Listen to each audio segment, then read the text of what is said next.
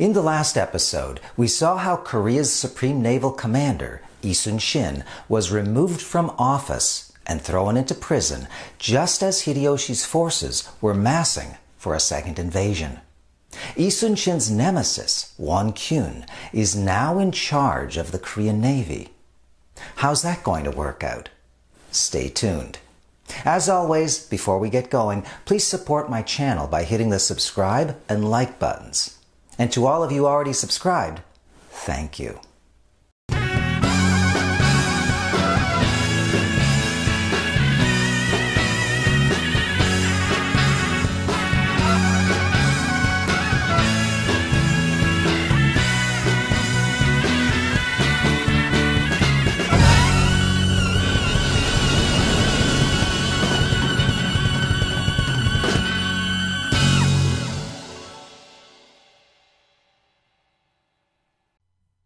During the years of negotiation with China, the Japanese reduced their numbers on the southern coast of Korea until only a few thousand remained, a skeleton force holding Pusan. After the farce of negotiations between Japan and China broke down in October 1596, Hideyoshi decided to invade Korea again. This second invasion will proceed quite differently from the first invasion back in 1592. This time, there's not going to be a massive armada heading back to Korea on a specific date. Instead, there's going to be a slow buildup of Japanese troops in Korea taking place over several months, reinforcing the skeleton force of a few thousand that never left Pusan.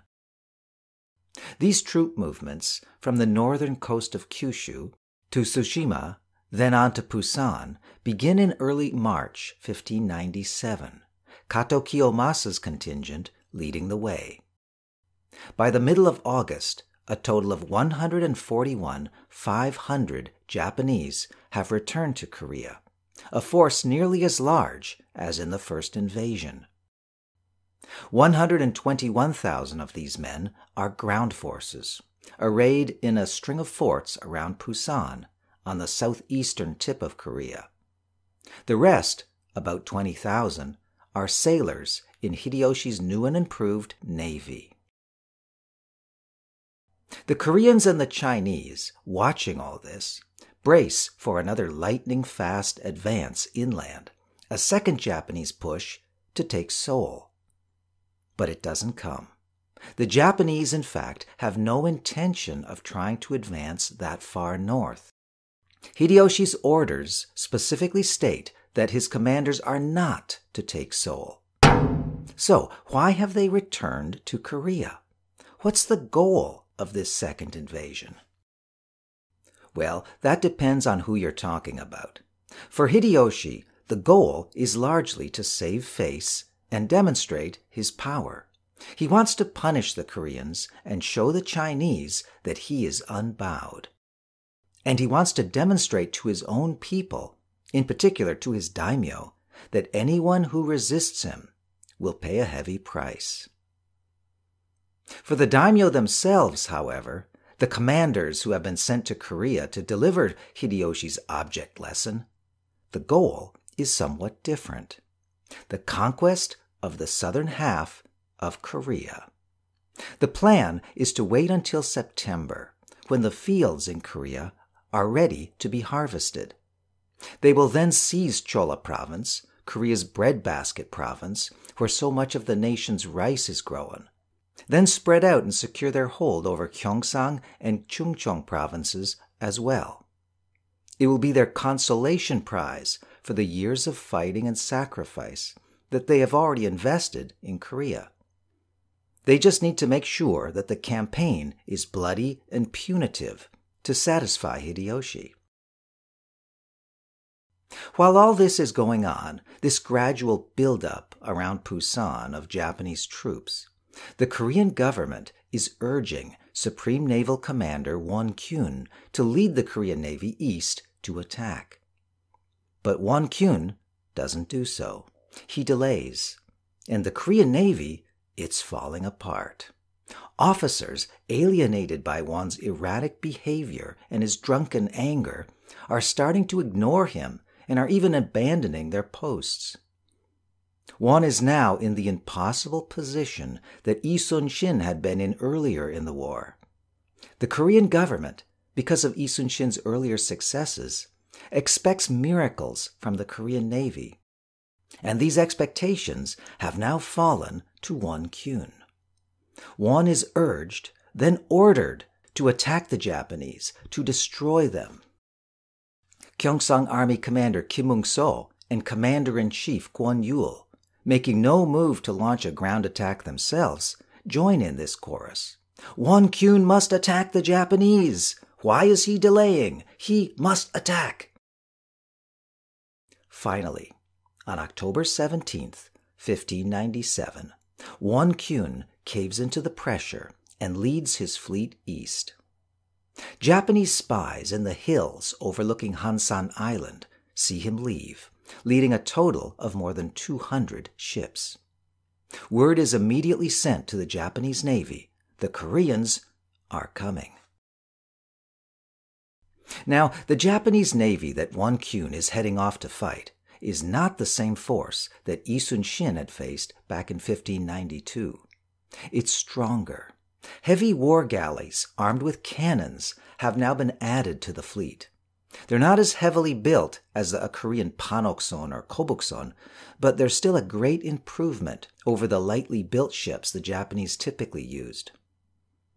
Japanese commanders also have a better grasp of naval warfare.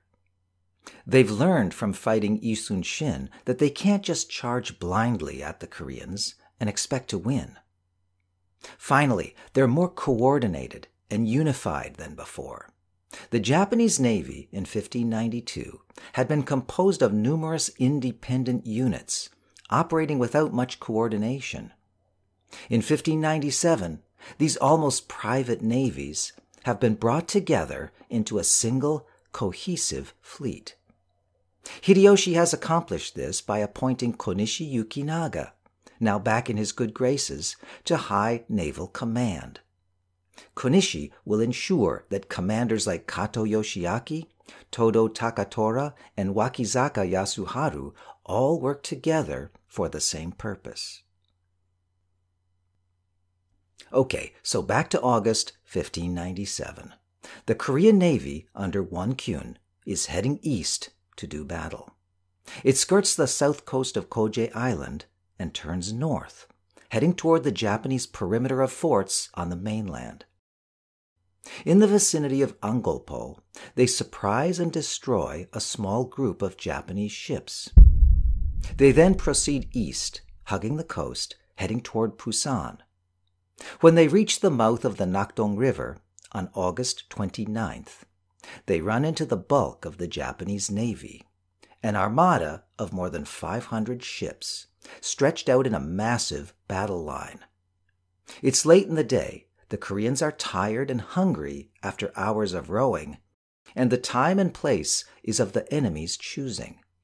It's not a good setup, but Gyun, displaying more of that erratic behavior that Sun-shin had warned about, now charges in. The Japanese now show how much they've learned. Even though they greatly outnumber the Koreans, they don't meet Gyun's attack head-on. Instead, they fall back, forcing the Koreans to row their heavy warships into the wind to chase them. It's only when the Koreans are thoroughly exhausted from rowing and the sun is going down that the Japanese finally attack. They overwhelm and destroy 30 Korean ships and throw the rest of Gyun's fleet into a disordered retreat in the growing darkness. The Korean Navy falls back to Chilchon Strait on the north coast of Koje Island. It has just suffered its greatest loss since the start of the war, when Gyeongsang Navy commanders Pak Hong and Gyun sank their own fleets. Commander-in-Chief Kwon Yul is so angry that when he comes out to reprimand Gyun, he slaps him in the face. This blow, common among the lower ranks, but a rare insult at such a high level, throws Won Kyun into a deep depression.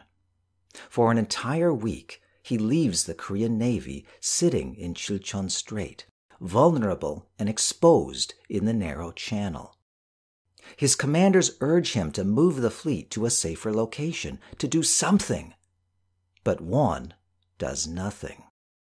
The defeat off Pusan, the slap from Kwon-yul, it has evidently driven him over the edge. The end comes in the early hours of October 28, 1597, shortly after midnight. The Japanese fleet, under Konishi Yukinaga, Todo Takatora, Wakizaka Yasuharu, and Kato Yoshiaki, appear at the north end of Chilchon Strait and attack. The Koreans, demoralized, leaderless, and unaccustomed to fighting at night, fall back down the strait in a disordered retreat that quickly turns into a rout. Cholla Right Navy Commander Ioki, Sun-shin's stalwart right hand earlier in the war, is killed. So is Chungcheong Navy Commander Che-ho. Won Kyun's own flagship is run aground, and its crew flees into the hills, abandoning their commander. Glancing back, they see Won Kyun, older and slower, being hacked to pieces by Japanese sailors. His body will never be recovered. By dawn, almost the entire Korean Navy, 200 ships, has been destroyed. The only senior commander to survive the disaster was Gyeongsang Right Navy Commander Bae Sol, one of the officers who had urged Won Kyun to move the fleet to safety. When Won refused, Bae Sol quietly shifted 12 of his ships to a secluded inlet further down Chilchon Strait. When the Japanese attacked, he didn't stick around to fight. He fled. Bae would be strongly criticized for this, most severely by Sun-shin, who would brand him a coward. News of the total destruction of the Korean Navy caused a panic in government circles in Seoul. The Western faction, responsible for replacing Sun-shin with Won Kyun, was momentarily silenced. The Easterners reasserted themselves, and Sun-shin was restored to command. Did Sun-shin accept the commission when it arrived in the South? Of course he did. This was part of his greatness, that he would step up again to defend his country even after his own government had humiliated him and nearly ordered him killed.